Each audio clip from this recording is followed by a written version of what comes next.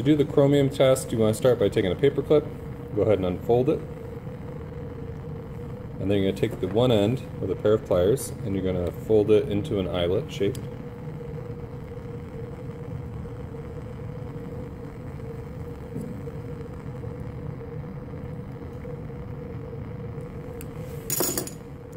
So when you're done, it should look something like this.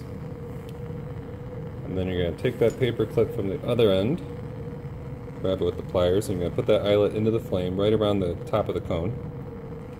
Dip it into some sodium borate.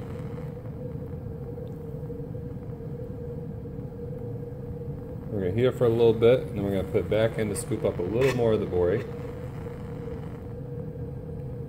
And then we're going to heat it until it melts into a little tiny bead. So we're going to go from that.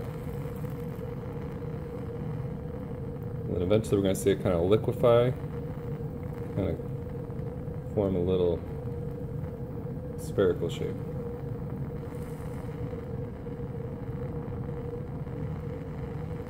So that's the result we want. And we want that to stay hot. We're going to dip it very carefully into the chromium solution.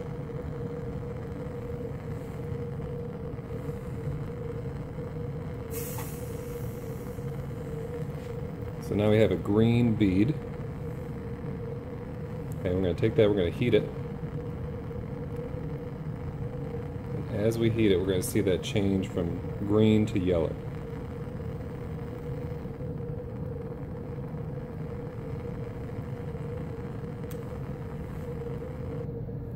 Here are some old samples. You can see that green color has changed to yellow for the majority of it, everywhere where it kind of meets that bead. And here's the one we just cooked up. So whenever you see that green color change to the yellow, that's indicative that you have a chromium ion.